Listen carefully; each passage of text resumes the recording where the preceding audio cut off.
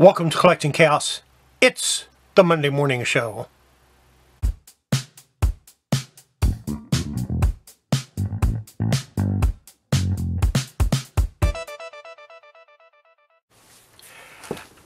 As you can see, I zoomed in a little bit, and I did that because I want to talk about dice.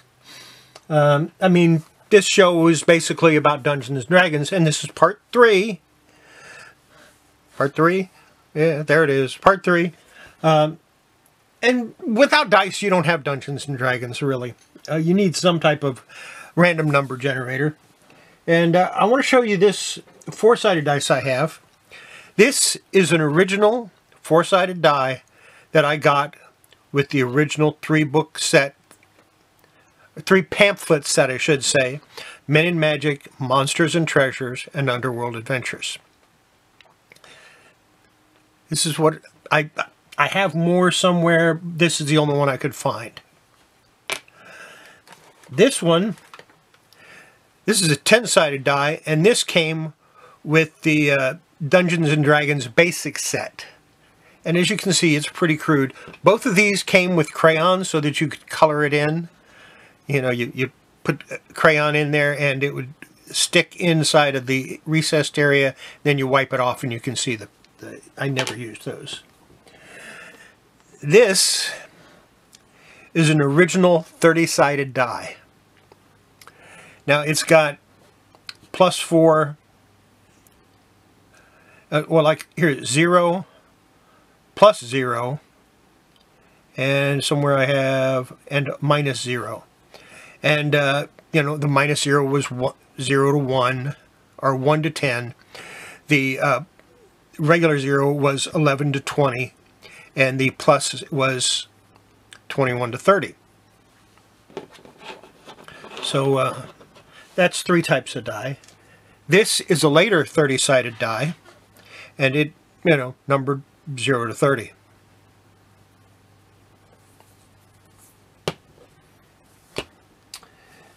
Here's an interesting 6-sided die that you probably have never seen before. It's kind of a weird oblong thing. It doesn't really roll. So, and of course, we have 6-sided dice.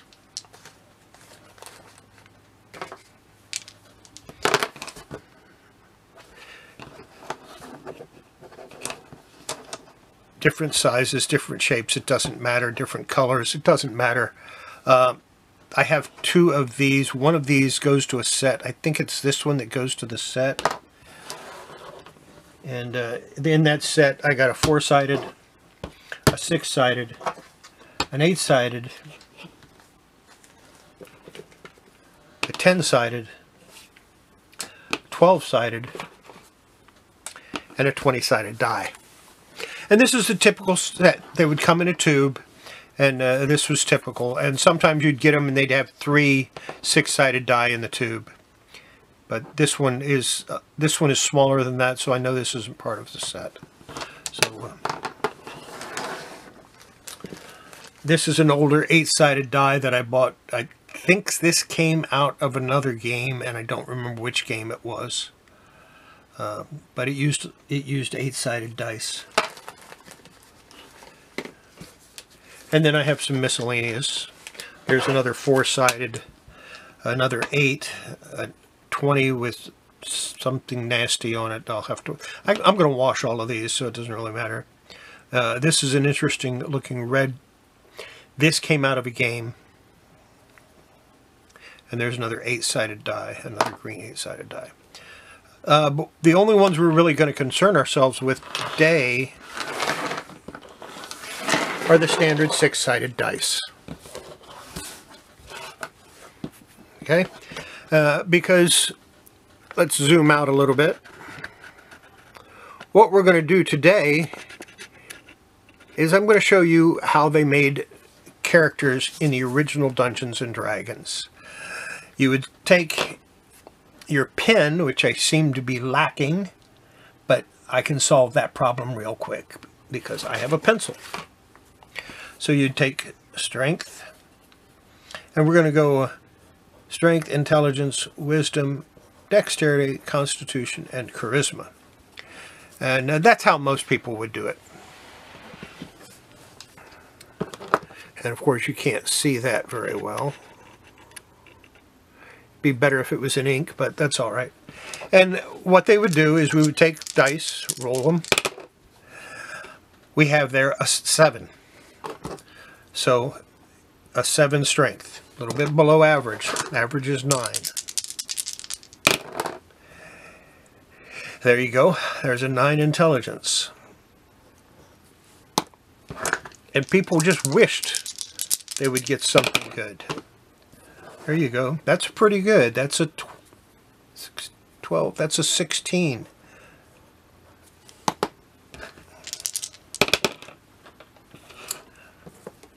A 9.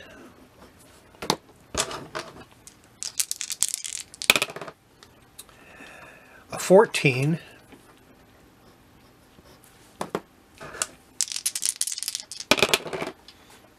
And a 13. This character would be a cleric, because the wisdom is the high score, and that's the way you did it. You played what you got. In later years, they would add an additional die. You would have 4 dice and roll the highest 3, and you'd roll them and be able to place them where you wanted. So let's do that. But we're going to do it the same way. We take away the 2, and we have a 14. So now we have a 14 in strength. Do it again. There's 12, another 14. You take away the 1.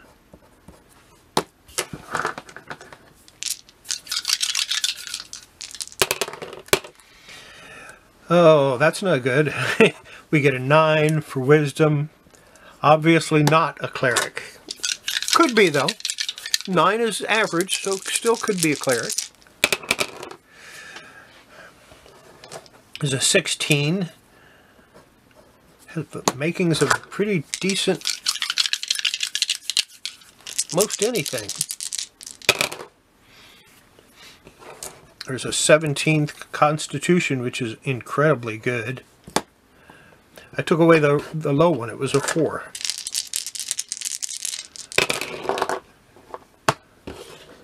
And 11. We do not have a paladin here. This could be a thief, it could be a fighter, it could be a magic user. Be pretty much anything you wanted. And that's the basics on how to create the stats. In later games they would change it up and they'd do other things. My favorite way of doing it was for people decide what type of character you want. Let's say they wanted a fighter, and you roll your dice. There we have a 13, so you just set that up here. Got another 13.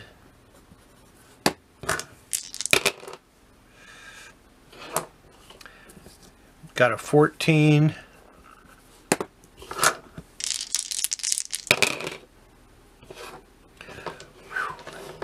Dice gods are not with me. There's an 11. Anybody that plays Dungeons and Dragons understands what I meant by the dice gods.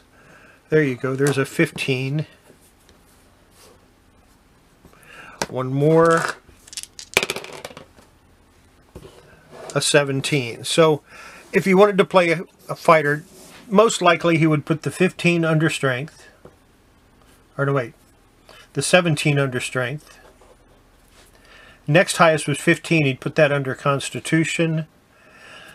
Dexterity, because that'll help him dodge. And the others, it doesn't really matter. Say 13 charisma, 13 wisdom, and an 11 intelligence. But that's how you would make, I mean, that's how most people make fighters. Or towards the end of AD&D 2nd edition, that's the way people would do it. From there, you flesh out the character, maybe give them a little background story or whatever you wanted to do. Or the DM would give you a background story. I always liked it better if the DM gave a background story. I also used to go one step further, and I did something other people didn't do. If you look in the Monstrous Manual, or the Monster Manual, or any of the other manuals that have to do with monsters, it gives stats for dice rolls for monsters, or creatures, or whatever. A human generally either got a 6 or an 8-sided die, depending on what edition you were looking in. Same with the dwarf, same with the... I mean, all of them would have a basic die roll. And that's what I started people out with. You know, you have a 0-level character that wants to be an adventurer. How many hit points does he have? I'd give him 8, 6, 4... whatever. It depended on the character's race, because race had its own modifiers to these statistics. An elf would be higher in dexterity, a dwarf would be higher in constitution, human got no bonuses at all, halfling I think had a higher dexterity, because, you know, halflings are thieves according to The Hobbit. And that's pretty much the way that went. So maybe the elf got a higher intelligence. I forget. It's been a long time. I'd have to dig out one of the books and show you. And I'm trying to do this without going through the books, because I don't want to have it specific to one particular game system. When I start talking about actually making dungeons or making adventures, I want to have it generic enough that you can take what I try to teach you here and apply it to any game system. So why is this why is it important to understand all of this? Why is it important to understand what the characteristics of them are? Well, it makes a difference in dungeons and dungeon design. You have different types of characters. You have, basically, you have a fighter. I'm going to go get a pen so you can see what I'm writing down. Okay, I'm back. So, basically you would have a fighter.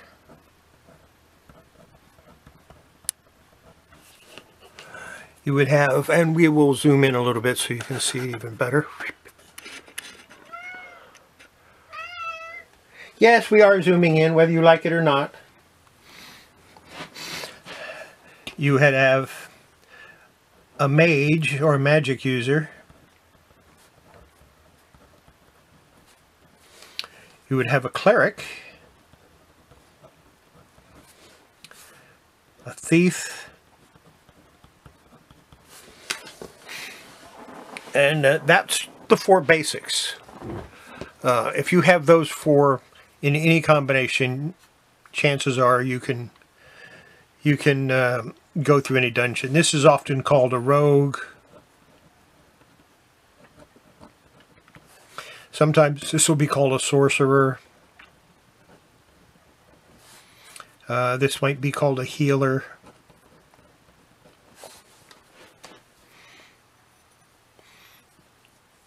And all of these can do damage. Close-up damage. So, for those of you that are gamers in the modern world, it's a tank, healer, range attack, and close-up / range. Can a fighter be a ranged attack? Yes, a fighter could have a bow.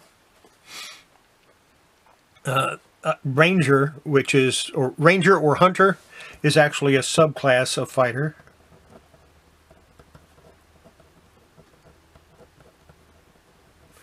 And that's often used as well. And a lot of people make a differentiation. They'll say, well, you have a hunter ranger No, that's a ranged attack. He never does close combat. Well, he's still a fighter, basically. He's still a fighter. But they say, no, it's not a fighter. It's a ranged attack. Fighters are close combat. No, not necessarily. Not necessarily. But you have 4 basic types, 4 basic classes. And obviously, your best... I mean, you can leave Thief out. So you want at least 3 players, with 4 or 5 being optimal, in my opinion. You can have more than that. I've run campaigns with 7 and 8 players before. It's a lengthy process, especially when you get into combat. 3 to 5, optimal in my opinion. So why is this important? Well, anytime you make an adventure, and you have 3 basic types of adventures, as I mentioned, you have above ground, have city, and city doesn't mean millions of people. City can be a village, can be a town. It can be 4 or 5 huts together. That's still a city, you know. If it's a built-up area where you have people living together, consider it a city. Then you have below ground, which is the classic dungeon.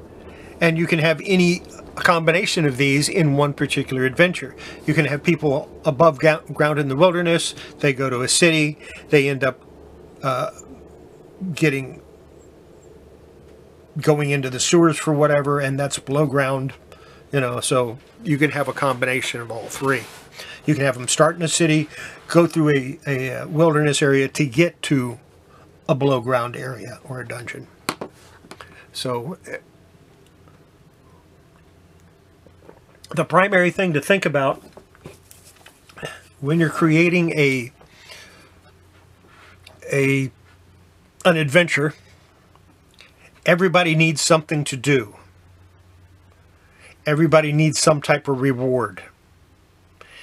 It might be something minor. It may be the cleric finds a rare herb. Maybe the thief managed to pick the pocket and get a diamond, a small diamond that's worth, you know, a little bit extra money.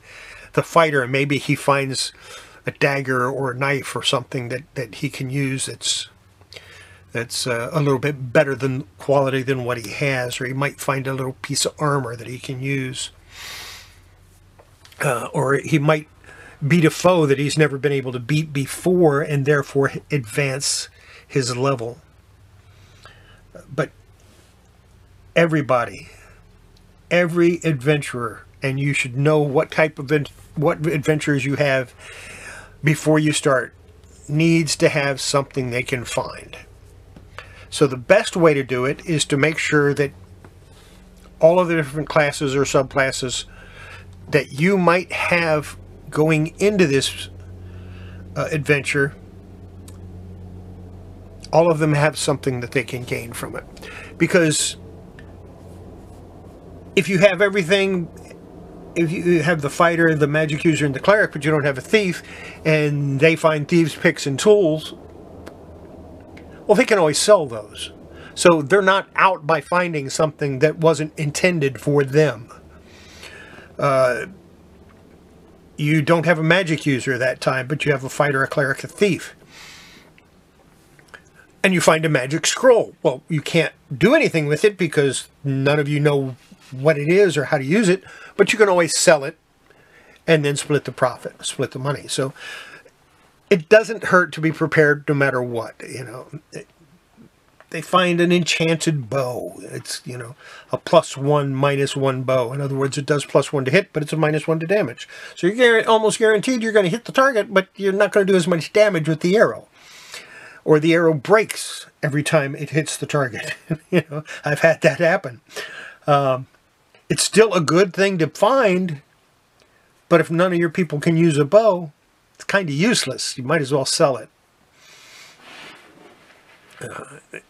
Healing potions can be used by anyone, obviously, but the ability to make healing potions, that falls under cleric, and it's a subclass of cleric. So, yeah, you can always find some way to use it, but you need to have, everybody needs to have something that will benefit them in some way.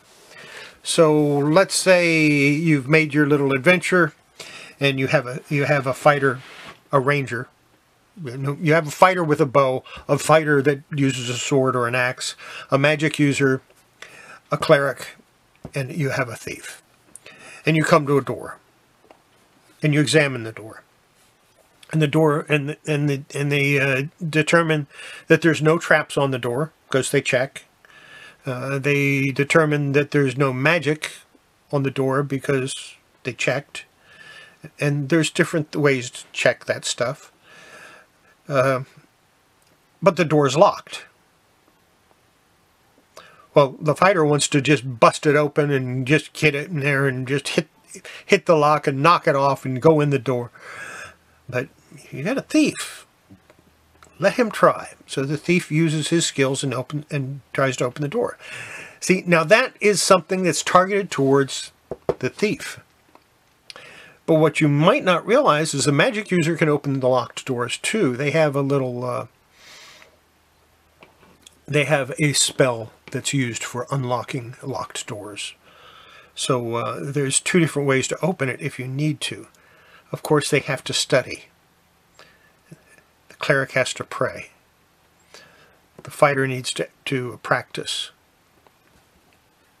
The thief needs to do what a thief does. So that's all I'm really going to go into today, because we're going into about 20 minutes, and I'm trying to keep these under 20 minutes, is the idea that when you start to make an adventure, make sure it's not just geared to one class. Make sure every class is represented so that you can use it for multiple adventures, or you can use it for different groups. That'll make the adventure more rounded and a little better.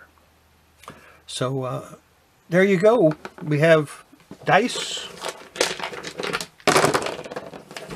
We got basics. And I was going to do it this week, but we'll wait till next week. Next week, we'll create a non-player character. And don't forget, before you handle your collectibles, wash your hands. Good for your collectibles. Most of all, good for your health. And we'll see you next video. Bye.